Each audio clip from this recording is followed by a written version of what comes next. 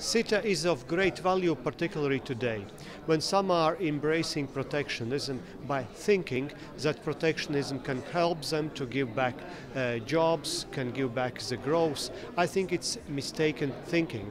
In our case, I think European Union at this moment, together with Canada, should show that we are open, global, forward-looking and ready to take those challenges. The EPP Group's Artis Pabriks, after the European Parliament's International Trade Committee approved the EU-Canada Comprehensive Economic Trade Agreement, or CETA. It's been a long, hard struggle to reach this point, and Parliament's rapporteur on the Trade Pact says CETA can serve as a model for other 21st century trade deals. I would say that CETA, from the content perspective, is really a very good example how we could go forward with other trade deals in Pacific or in other continents, and we should do this. While others are hesitant, Europe should take a chance and start to lead. CETA could save EU exporters €500 million in customs duties every year. The EU has a net trade surplus with Canada, and its exports there, currently about €35 billion, are to rise by 20% thanks to CETA. Proponents say CETA not only preserves consumer, environmental, and labor standards, it also protects 145 European geographical indications, like Bayerisches Bier and Mortadella Bologna, and it protects essential public services.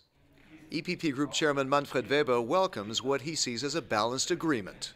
The public debate on CETA was very intensive, and that was extremely important and positive, because the NGOs and a lot of people who were concerned put their concerns, their fears on the table, and we had on the table what we have to recognize, what we have to have a look on. Today, the CETA agreement is clarifying the fears and the concerns of the people, so we guarantee protection for a lot of fields in the economy. We recognize what people put on the table.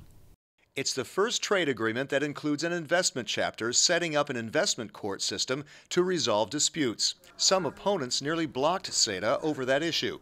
Pabriks argues the EU needs that system to grow. We need certain guarantees for investors, but at the same time, investors shall not be allowed to take over the sovereignty of the nation states. For that purpose, it was created international court system idea, and the judges, which are comprised equally from Canadian side and from the European side.